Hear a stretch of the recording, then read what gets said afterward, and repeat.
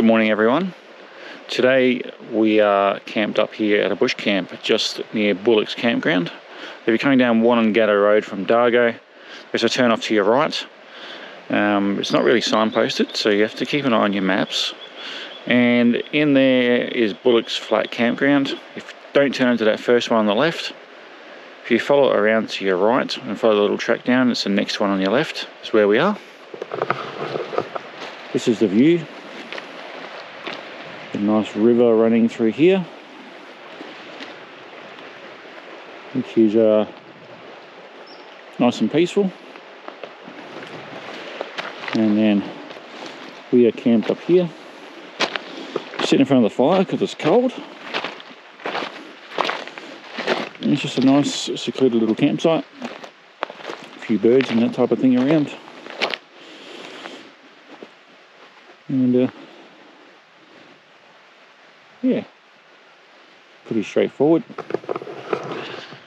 I'll show you the road in so you have an idea of how to get in here.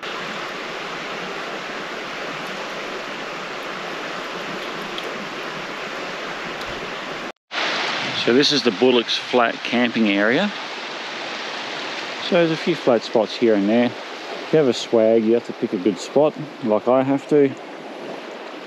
There's a bit of a fire pit on left here. Now they say here is good for swimming. Now, I'll show you in a minute why I don't think that's such a great idea at this time of the year. That's ripping through there. And I reckon you'd end up downstream pretty far. Yeah. I don't really see a spot where you could actually hop in to go for a swim except for down where we are, which is over here.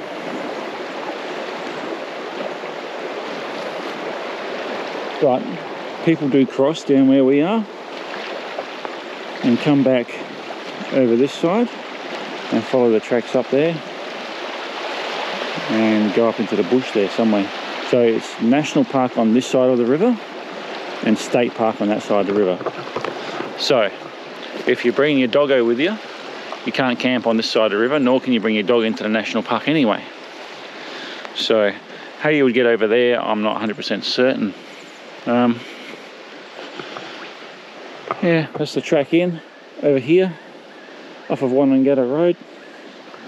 So it's not very well signposted, but gives you an idea of where we are right now. Also watch out for the cowpats everywhere. There's lots of those. So you're down to the campsite. This is the track we follow. There's quite a few campsites from what we've seen down here, not just the one we're stayed at.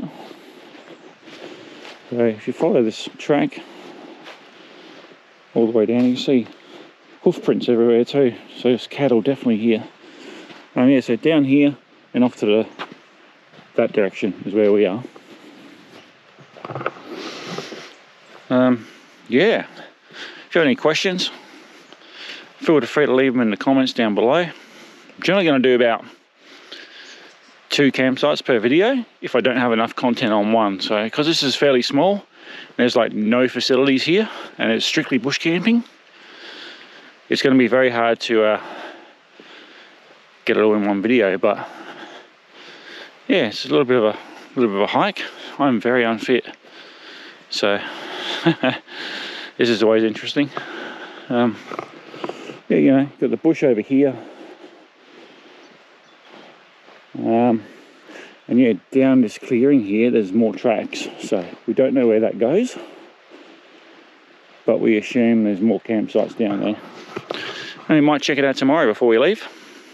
But tomorrow is Billy Goat Bluff track. And then over to another campsite we've never been at. And then on our way out of the Victorian high country.